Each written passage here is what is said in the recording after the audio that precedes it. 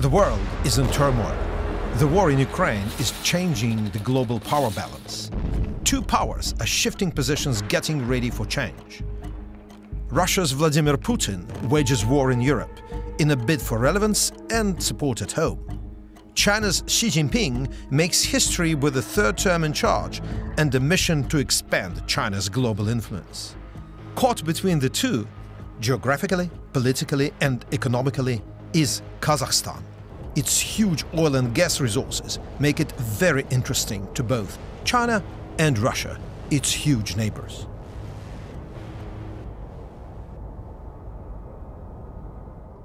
We are in Astana, the capital of the Republic of Kazakhstan.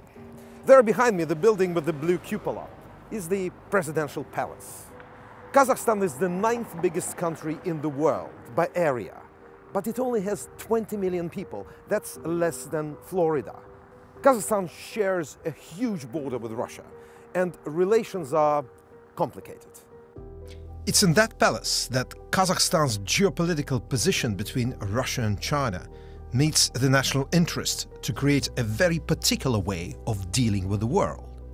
Kazakhstan's foreign policy is officially described as multi-vector. Simply put, that means the predominantly Muslim nation stays equally close to or distant from everyone: Russia, China and the West. This is not an easy balancing act. Nursultan Nazarbayev, the country's first president, brought Kazakhstan into NATO's Partnership for Peace program. But he also made it a member of the Russian-dominated Eurasian Economic Union and the Collective Security Treaty Organization. And he was also one of the co-founders of the China-sponsored Shanghai Security Organization. Nazarbayev established this balancing act at the heart of Kazakh politics, which he dominated from independence in 1991 until 2019. His successor, Kassym-Jomart Tokayev, so far continued this multi-vector strategy. Putin's full-scale invasion of Ukraine tests this policy to the full. Many Kazakhs feel very uneasy and even unsafe when they see many parallels to Ukraine. It's not only that both countries have a long border with Russia. There is strong and deep Russian influence in Kazakhstan, as was once in Ukraine before the war. More than 3 million native Russian speakers live in Kazakhstan, like in the east and south of Ukraine. And in many major cities, people often speak Russian as well as Kazakh. Relations with Russia have been good. The balancing act held in 2014 when Russia annexed Crimea. Kazakhstan did not recognize the annexation, but also didn't cut ties with Moscow. And in 2021, Kazakhstan's trade turnover figures put Russia at the top spot with around $22 billion. But, as Joanna Lillis told me, Russia's full-scale invasion of Ukraine threw that balancing act into doubt. She worked as a journalist and author in Kazakhstan for nearly 2 decades. She saw the Kazakh elite realize things had changed and that they were in a dangerous position. We see every sign that Kazakhstan's political leadership, from President Tokayev down, is very rattled by the invasion of Ukraine, by Russia's aggression in another part of the former Soviet Union, in a neighbouring country, and that it's taking measures in order to not be caught up in that as far as possible, not to be caught up in the political fallout, not to be tarnished by the West as a sort of pro-war ally of Russia, and not to be caught up in the economic fallout. Now, of course, it is caught up in all of that, especially the economic fallout, perhaps. But I think this is best summed up, perhaps, by a Deputy Foreign Minister who put it very nicely. Kazakhstan has no intention of ending up behind a new Iron Curtain. And I think that's the policy of the leadership. That policy can be seen right here. These Russians fled Putin's conscription of men to fight in Ukraine. They headed for Kazakhstan. It's estimated that between 200,000 and 400,000 found a welcome and a promise that they wouldn't be sent home. It's one way for President Tokayev to show his people and the world that he's not doing Putin's bidding. For Kazakhstan's political opposition, this distancing from Russia is a desirable and inevitable process. Nurjan Altayev used to be a deputy minister. Now he leads an opposition party called Tirige-Yel, Pillar of the People. They're closely monitored by the government and have little chance of coming to power soon, but they are tolerated to a degree that Putin's opponents at home could only dream of. Altaev speaks for many when he says Kazakhstan should accelerate that distancing process from Russia. Это старая вот эта традиция, то есть у нас сейчас во власти еще и в элите очень много людей, которые вышли из Советского Союза.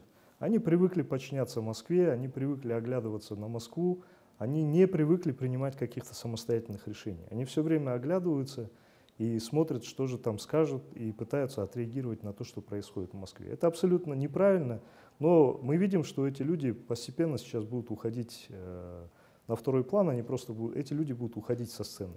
И сейчас приходят новые люди, по сути, новые молодые люди, у которых абсолютно которых ничего не связывает с Москвой, ничего не связывает с Россией. Молодые политики сейчас, которые говорят о том, что нам, может быть, больше нужно ориентироваться на более цивилизованный мир, на Запад, на Европу, на Соединенные Штаты. Есть люди, которые говорят, нам нужно больше сближаться с тюркскими странами, с Турцией, с Азербайджаном, Узбекистаном, Кыргызстаном, потому что это единая кровь, единые гены, язык, религия и так далее.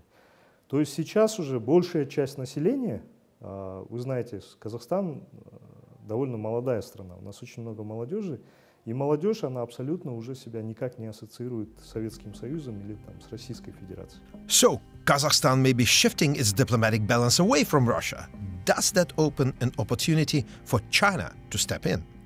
Remember the geography and all that oil and gas. All very interesting for China too. And Beijing is already a major player in Kazakhstan. It's only a couple of $1 billion behind Russia in terms of trade, in second place with around $19 billion of turnover. Evan Feigenbaum was US Deputy Assistant Secretary of State for Central Asia under President Barack Obama. He says China is an inevitable new focus for Kazakhstan and, by extension, the region. What China's leveraging is the map in the first instance, and in then the second instance, economic gravity. When I say the map, it's because China is just geographically contiguous to the region. And so if you're a landlocked region that's looking for additional infrastructure links, additional markets, additional connections to the global economy. And in particular, if you're trying to foster alternatives to Russia, China is part of that geographic reality. And that's why China's it's an opportunity from the Central Asian perspective, but China strategically has been able to leverage realities of the map in its favor. But the main thing China's trying to leverage is economic gravity. China is not just a trader, it's a builder, it's a lender, and it's an investor. And so from the standpoint of governments, that creates, as I said, options and opportunities. But many in Kazakhstan view those options and opportunities with deep suspicion. When I first came here in 1994, Almaty was the capital of the newly established state of Kazakhstan. But only 3 years later, President Nazarbayev ordered the government and the capital to be moved to the center of the country, to Astana. Officially, the move was to avoid earthquakes, which are frequent in this mountainous area. But here we are just 400 kilometers from the border with China, and this would have been a consideration too.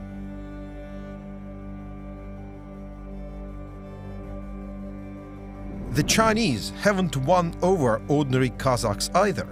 Workers at Chinese enterprises in Kazakhstan have rioted over the last decade. Their grievances? Harsh working conditions, weak environmental protection, and what might be at best Chinese managers' condescending attitude, and at worst, their racism. Opposition politician Nurjan Altaev says a pivot from Russia to China would be very frightening for Kazakhs. Народ наш очень боится китайцев, боится китайской экспансии. Это вот когда только вот возникает какой-то вопрос о том, что там вот китайские инвестиции, либо там какие-то земли передать в аренду для того, чтобы они там использовали, все, сразу же у нас народ встает на дыбы и говорит, что нельзя этого делать. Ну, возможно, что народ где-то чувствует чувствует определенную опасность на инстинктивном уровне. I found a leading Kazakh political analyst to explain the dilemma his country's leadership is in. Dosim Satpayev was speaking with representatives of German businesses operating in Kazakhstan. Отношения с Китаем у руководства Казахстана — это палка о двух концах.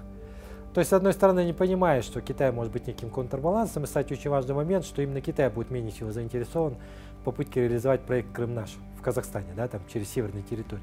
Хотя бы потому, что Китай вбухал сюда много инвестиций, там 30 миллиардов долларов. Через Казахстан проходит маршрут важный One Belt, One Road. Для Китая Казахстан важен как стабильное государство из-за Синьцзяня, Афганистана. То есть в этом плане Китай однозначно против любых каких-то военных конфронтаций России. Но, с другой стороны, антикитайские настроения в Казахстане никто не отменял. И только его придется это учитывать. И в этом его ловушка, значительная ловушка. President Tokayev's conundrum is indeed very difficult. He needs to keep relations with China active as a counterweight to Russia, which feels increasingly threatening. And yet, getting too close to China could provoke unease among Kazakhstan's elite and even unrest on the streets. China seems uninterested in such delicate considerations. In September 2022, Xi Jinping used an official visit to Astana to launch a new idea. The day before he arrived, he published this.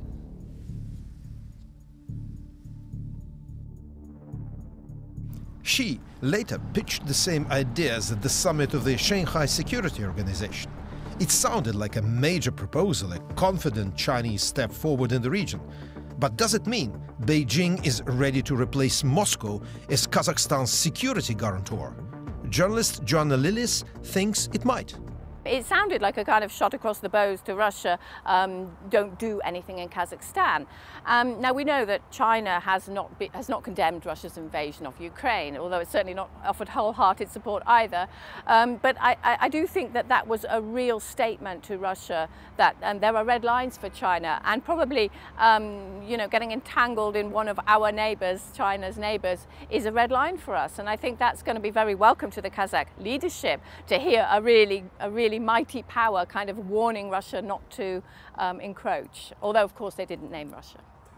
China would not be prepared to open its security umbrella over Kazakhstan and the whole of Central Asia, says former US diplomat Evan Feigenbaum.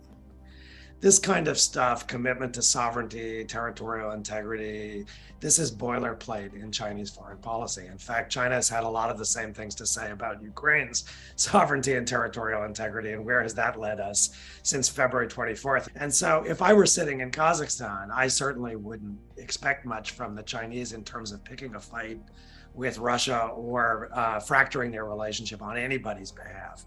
China is not prepared to act as a proxy for anybody else. They're acting in their own interest. So I read this, as I said, more as boilerplate.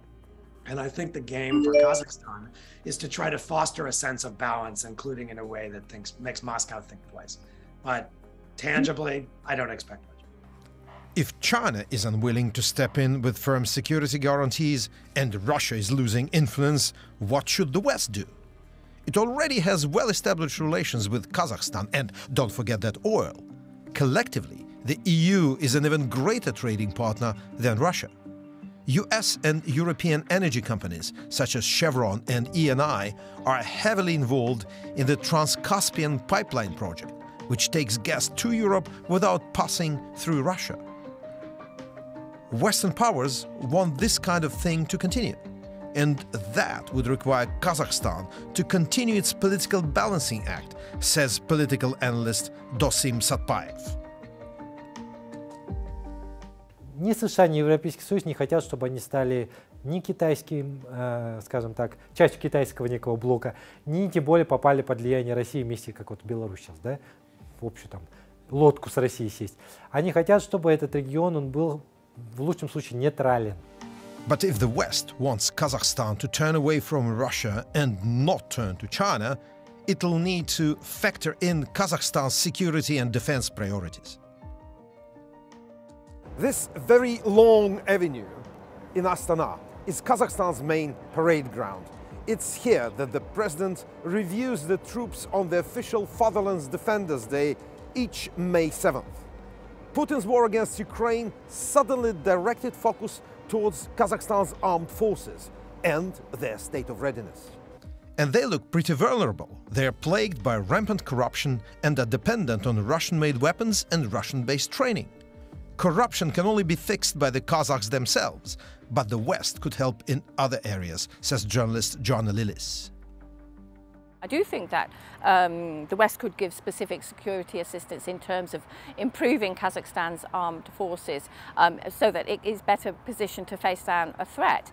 Now, I can't obviously speak for the government, but I do think that the noises that the government's making about improving the armed forces, greater spending on the armed forces, could indicate that it might be open to that kind of assistance. And obviously it should be transparent, it shouldn't be misconstrued, but I do think that that would be an area where the West could help. The military is not the only area where foreign powers could have influence. Across the region, China is offering economic growth to a new generation no longer automatically looking towards Russia. Kazakhstan's leadership may want to continue its international balancing act, but the ground is shifting under its feet.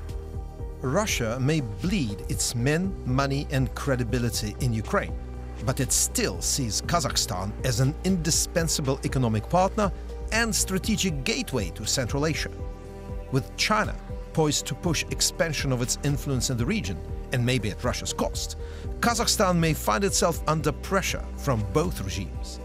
As the standoff between the US and China becomes global, the West would be wise to pay attention to Kazakhstan and work out what to do fast.